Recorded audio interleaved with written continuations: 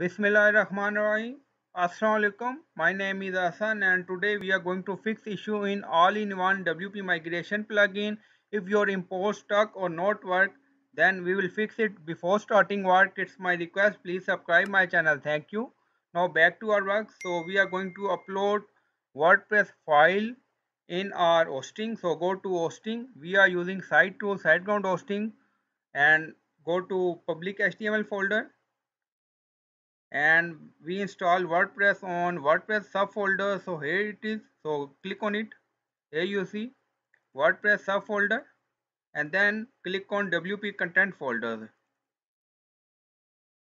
Now you see all in one WordPress migration backup folder. So open it. So we will upload file here. So file upload and show all file, and this is our import file. So open it and now upload here. So you can upload this file in your hosting in all-in-one WM backup folder. Now wait for upload finish. So here you see upload starting.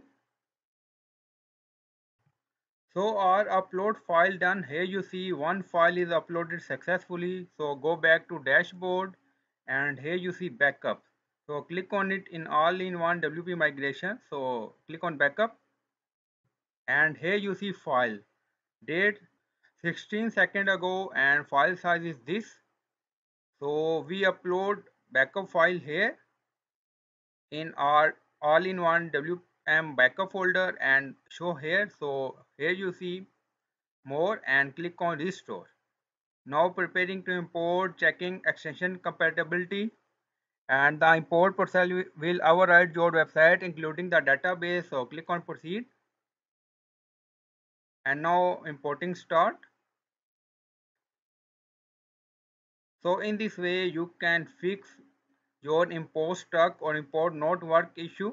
Your site has been imported successfully. So finish. So I hope you like this video. Please like, comment, share, subscribe. Thank you for watching.